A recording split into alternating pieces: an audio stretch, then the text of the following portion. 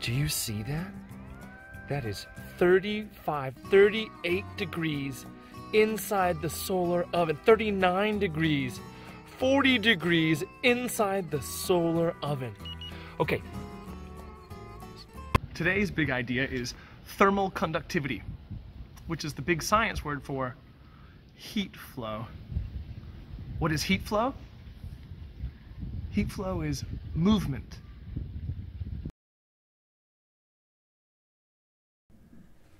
Heat flow is the temperature changing. Heat energy flows until everything's the same temperature. That's equilibrium, meaning everything's equal. You already know about temperature, the measurement of heat energy. It goes up, we say it's hot. The temp goes down and it gets cold. Imagine this big glass bottle is a hot pack for your fingers. The water is heat energy. Here are 10 small cups, like your 10 little cold fingers. You hold the hot pack and your fingers get warm. The heat flows, or the energy moves, from the hot pack to your fingers.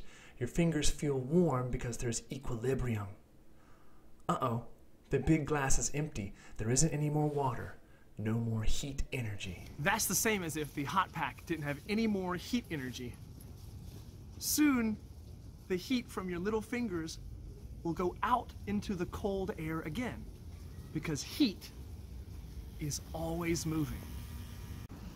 So science starts with an observation. So let's see, what's colder? A metal toy or a wooden block?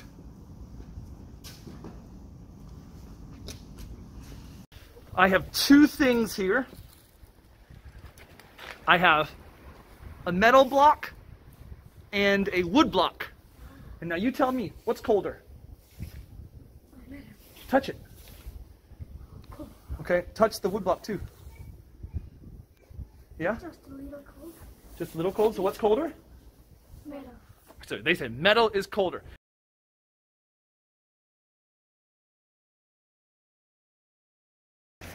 So the metal block and the wood block were the same. Yes. But what felt colder? Metal. Yeah, a lot colder, right? Yes. Here's what you saw. First, equilibrium. Both toys were the same temperature as the air outside. Our fingers were at a different temperature, and we felt it. Second, when two things touch and heat flows, it's called conduction. Metal conducts energy faster than wood. The metal felt colder because the heat energy was going out of our fingers faster, flowing faster, moving faster. That's thermal conductivity. Different materials have different thermal conductivity. Science needs a testable question. How do I catch heat? I'm cold. How do I stop or slow the heat flow? Let's look at a pizza oven to see heat flow. In a pizza oven, the heat energy comes from the fire. That light is radiation. The best example of radiation is light from the sun. The second way heat moves is convection. Imagine air rising inside the pizza oven. The best example of convection is a hot air balloon going up. Last, when things touch, heat energy flows with conduction. That's the pizza on the stone oven. Your fingers touching the hot pack or your fingers touching the cold metal. You need 3 words: insulate, absorb, and reflect. Insulation slows heat energy's movement. A good example of insulation is a blanket on your bed. We will use bubble wrap to insulate heat energy. Next, the color black absorbs light heat energy. We don't wear black clothes in the summertime because we know black gets hot quickly. We will use black paper for heat energy absorption. Third, we will reflect light's heat radiation with tinfoil. A clean mirror is the best example of a reflector. We have tinfoil. And then we will use clear plastic wrap to stop heat energy's hot air convection. 2 pieces of paper, you'll see why. Our tools will be scissors, glue, tape, and maybe a ruler and a pen too. And we'll need a pizza box. Hello, boys and girls, ladies and gentlemen, humans and otherwise.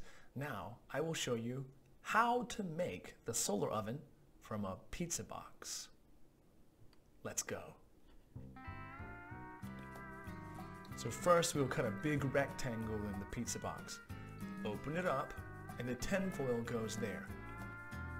I tape it down on 3 sides on the back. Also, make it tight. It reflects sunlight in the box, and sunlight is radiation, and radiation is the heat energy for this solar oven. Second, we will put bubble wrap in the box. Heat energy always moves, always flows, and an insulator, like bubble wrap, slows the heat flow, or the conduction from the ground to the pizza box. We want to slow the conduction, slow the heat flow, and bubble wrap will slow that. Third, here in the center, you see the black paper. The black paper will absorb sunlight. Put bubble wrap on the sides for more insulation. I tape here so the bubble wrap doesn't come up. Now you can see here, fourth, the radiation will reflect into the box, and the black will get hot. Then, the hot air will go up because of convection. We need to stop the convection. So we will put clear wrap on that big hole. It will stop the air. I like to make it clean and tight like this. Now, you can see my hands, because this is maybe the hardest part. Go slow and make the plastic wrap tight. Do you see me going slowly? It's tricky. You can do it.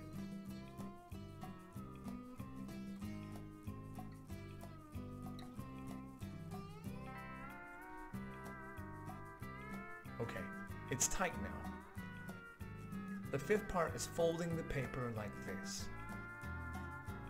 I like to make a long fold, and I put tinfoil triangles on the paper. We want more light energy, more radiation inside the box. Light energy is our heat energy.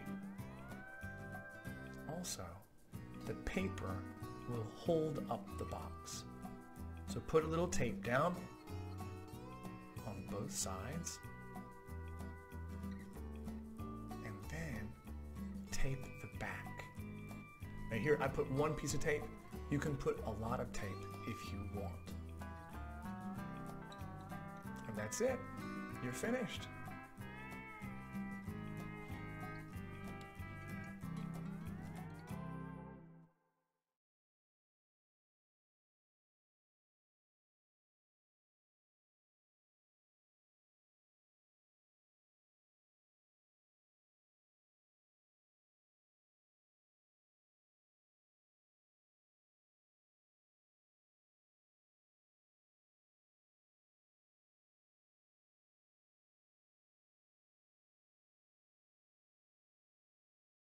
Do you see that? That is 35, 38 degrees inside the solar oven. 39 degrees, 40 degrees inside the solar oven. Okay. There, the solar oven is almost 40 degrees. 40 degrees! And here it's, what's that say? What does it say? -3 degrees! Wow. That's amazing. I answered my question. Can you catch heat energy? Yes, you can. The solar oven caught a lot of heat energy. But there's a weakness. On a day like today, with the terrible smog or a cloudy day with no sun, you really can't use a solar oven. Maybe I can cook with the solar oven in the summertime, but my design is a little weak. There are lots of different solar oven designs.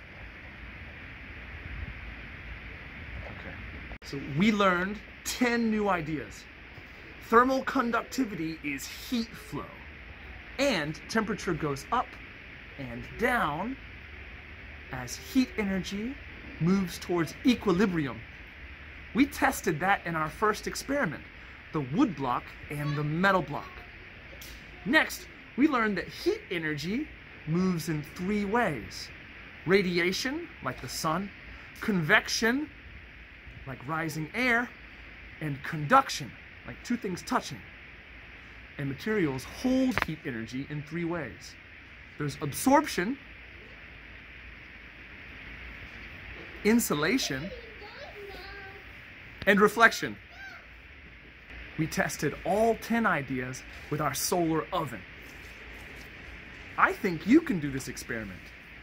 I think you can do better than me. My name is Mr. Josh. I'm not your only teacher, just the most fun.